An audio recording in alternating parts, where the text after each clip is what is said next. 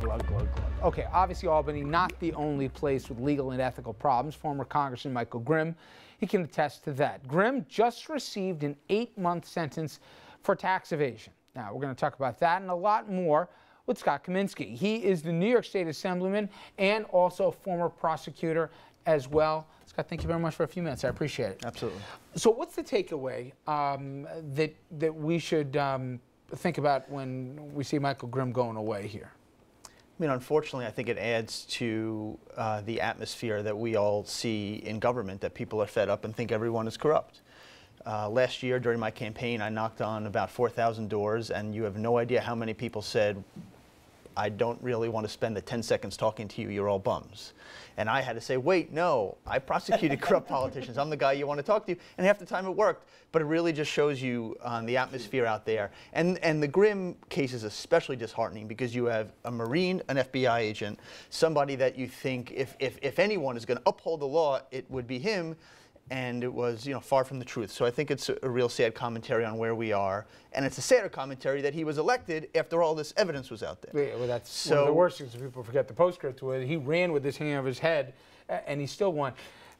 To that end, I'm curious from your perspective, as somebody who came from a law enforcement background, were you surprised by, A, the cynicism that the public has? And we joke around, not because he's sitting here, he's one of our favorites here because he was one of the good guys. But there's so many electeds that should know better, and yet between the letter and the spirit, they don't get it.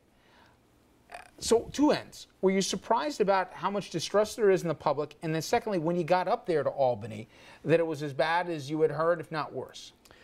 So, you know, I was one of the bosses of the Public Corruption Unit under Loretta Lynch. Yep. So I know tons of stuff that people don't know, and hopefully, God willing, will never know.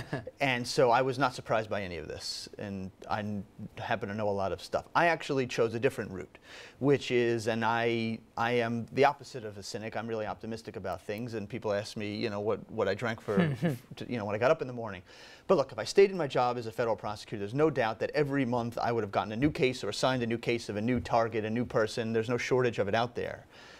But that's also disheartening. I wanted to go up to Albany and try to make some systemic changes to turn that around. You know, it's my job to make my former colleagues at the U.S. Attorney's Office less busy. And so we've begun that incrementally, but it's begun. And you know, we have to remember there are 40 new members of the Assembly since 2010. And there's a really good spirit of, it's not youth because people are different ages, but of newness, of freshness, of people that don't really want to take it anymore. And that really manifested itself in a conversation a number of us were having about pension reform. And a lot of the older guard were saying to themselves, this is draconian. Just because the media hates us and the prosecutors are angry, they're going to come take our pensions. We worked a long time for this, and we had jobs before this. They're going to take that too, and this is draconian. And I stopped and said, wait, this only applies if you get convicted. Don't get convicted. This has to be very simple. So, you know, there's no doubt there's a new attitude. I really believe that the leadership is seeing that and is advancing that. They're giving less senior members, rather, more authority. And I think it's going to help. Our good friend Richard Brodsky, who also was an assemblyman in his former life, we have this ongoing debate where he sometimes feels he takes the impossible position of defending the assembly. His contention is the biggest problems are what's actually legal there, more than actually is when folks outright break the law. And part of the problem of some of those legal loopholes lead to these contortions. Do you buy that argument, or is it just, no, there's no gray area? This is black and white, and they're clearly breaking the law? Yeah, so here's the thing. The biggest obstacle to reform are people who think, and this is a very widely held attitude, bad people will do bad things, so what's the point? We can't stop people from doing bad things, so what are we doing here? And there's no doubt that bad people will do bad things. But I don't believe that when a lot of people who end up corrupt start out in politics, they are bad people, or they can't wait for the opportunity to get corrupt. There are opportunities that present themselves, and they avail themselves of that, whether it's through outside income, whether it's you know, a lack of pay that causes them to want more money, outright greed, whatever it is. We let people walk into these situations. So what I say is let's cut down on the opportunities to have those. That's why I'm in favor of a full-time legislature. Yeah, that's the biggest problem. You have. But you got to pay more, though, right? No, right, but you have people who have a job, and then they're legislators, and they mix the two. You know, I live in Long Beach, New York. I'm on the boardwalk, either exercising with my family. Everyone says, hey, when you go back to Albany? August, September? I say January. They say, what? I mean, people are dumbfounded that we have a legislature that works, you know, this much of the year. And I think we'd make better laws if we were more professional, and we obviously, you know, certainly wouldn't have the temptation through outside income. Is it too cynical of me to say what was designed to be a part-time job was the legislature was set up? When you guys are in session, you're there 4 days a week for all intents and purposes, and you're campaigning for a lot of the other time. You're fundraising. Why would I retain you as counsel for 1 day a week if that's all the time you can sit, unless I'm trying to buy access or influence? That's not too cynical of me, is it? Look, a lot of the cases that have come down in recent years, whether it is the Sampson case right now in court, whether it is Kruger, whether it is Pedro Espada, you name them, they're all what the... Notice he looked at you when he said Espada, yeah. They're all what the politician is doing outside in their other job. And it just creates a whole field where you could get in trouble. And there's no reason why we need to have it in this day and age, and I'm in favor of changing it. Well, let me try and get you in trouble for a second. We hear from different birdies that there are more shoes to drop, and that the U.S. Attorney, who's already been very busy, will be even busier right now. You're more wired probably than anybody as it relates to the scuttlebutt on this. Will there be more names? We've already got the Senate Majority Leader one time and the Assembly Leader. Could this go all the way to the third man in the room? Look, I have no idea. I didn't work in the Southern District for U.S. Attorney Barrara. What I can tell you is that they are out looking day and night every day. You know, I know the guys who worked in the FBI Public Corruption Squad. This is all they do. There are prosecutors, all they do. So, you know, I think it's in the interest of Albany and the interest of Washington to reform itself, because they will do it for you if you don't do it yourself. I'm sure you guys wanted to jump in here. Well, it didn't seem like Albany gave much consideration to really full-throated ethics reform in the last session. There was some that moved earlier in the session, but not a lot as the session came to a close. What more needs to be done, and why doesn't there seem to be enough momentum?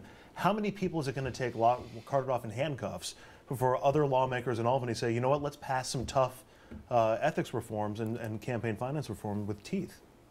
Look, I certainly think that there is a lot of pushback against removing the money from politics. A lot of people see it as an affront to themselves, to their campaigns. You know, we're sitting here with an expert who lived through that.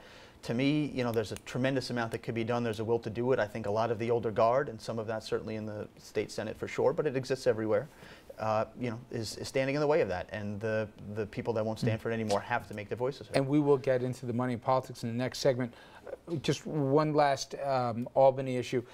The Attorney General now, he's going to have more power than he did before as related to police-related shootings where there's an unarmed suspect. As somebody who worked in a district attorney's office, was this the only way to address the public's concern that, hey, if Eric Garner happens in Staten Island, if it had happened in another borough, it would have been treated differently? Or do you think, you know, you're denuding the power of duly elected officials to enforce laws in their particular county or borough? Look, I think we've just started to really take this on, and I think this was obviously one response, certainly not the only one.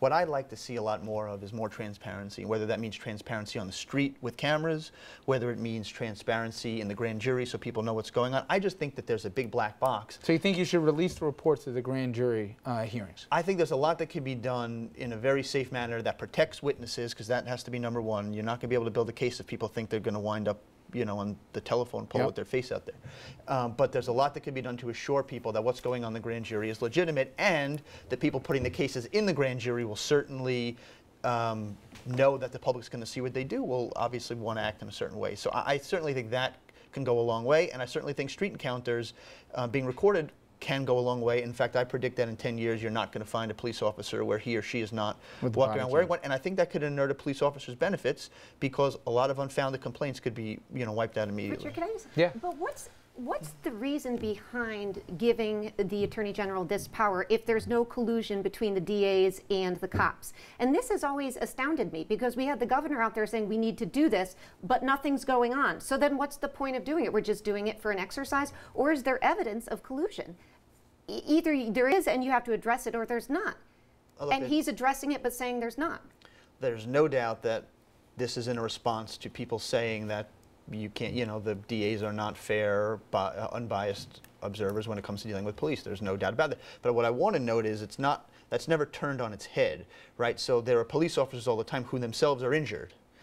And you don't hear from defense attorneys who say, my client is being prosecuted on behalf of DAs who are working with cops to push my guy in jail. And police deal, the DAs deal with cops every day in a whole lot of different situations. So, but the only reason that we're doing it is because people feel like there's collusion, but there's really not. So essentially, we've changed the way we work this process because people have a feeling about something that's not true.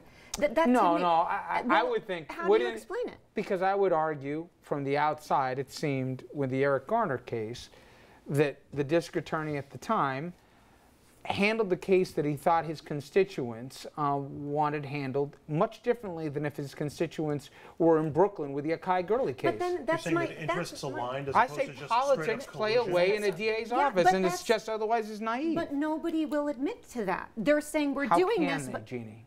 well, then what's the point of doing this? That's my question. look, How do you do this without evidence that there is, well, quid pro quo, that there's something? But the legislature did not act in the situation, and the Senate and the Assembly couldn't get it together. Yeah. And the governor has a limited arsenal in what he can do, and he obviously believed that there's a very serious problem about a lack of faith in our justice system that needed addressing. This is the tool he used. It's the legislature's job to go up there and find a comprehensive solution. In an election year next year, whether that's possible, I'm certainly skeptical about, but I'm ready to get, roll up my sleeves and get to work on it. Okay, we talked really briefly about money and politics. Well, on the other side of the break here, I got a question, and it's not just a New York question. We'll start with the Assemblyman, but I also want to hear from the congressman at the table about it on the national level. Big donation just given to Governor Andrew Cuomo, and some people are saying it influenced how a vote went down or maybe a veto came about. We'll talk about that and much more after this.